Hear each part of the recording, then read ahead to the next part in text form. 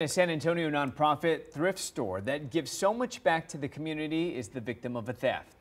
San Antonio police are investigating an incident from earlier this month at Kim's Closet, where video surveillance shows someone switching the tag on a $300 purse and then paying a whole lot less.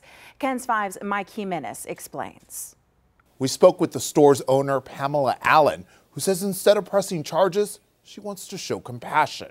So it's not just taking from Kim's Closet, it's taking from the community as well. And so that part, it's a bit offensive when you're taking the ability to serve from our community. Kim's Closet, located at 8513 Blanco Road near West Avenue, is a clothing resale store that operates as a nonprofit.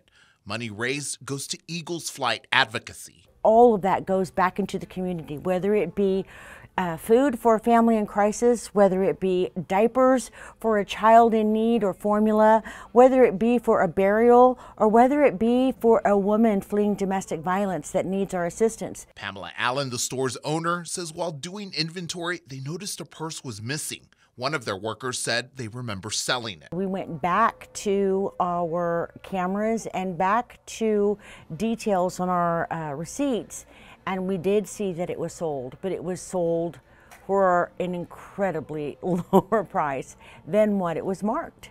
Allen says the theft happened on July 20th when she says surveillance video showed a woman switching the price tag on a purse.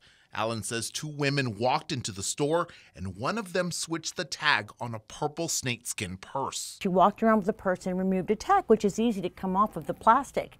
Once she did that, she found our purse on the floor that was $299, tore that off and replaced it with one of these. Allen says the woman ended up paying about $7. She adds the theft is frustrating because as a nonprofit, they struggle just like any other small business. But her goal is not to put this person in jail. She wants to show compassion. Do we want to press charges? That's not our goal. Do we want to get that merchandise back? Yeah, that would be nice too.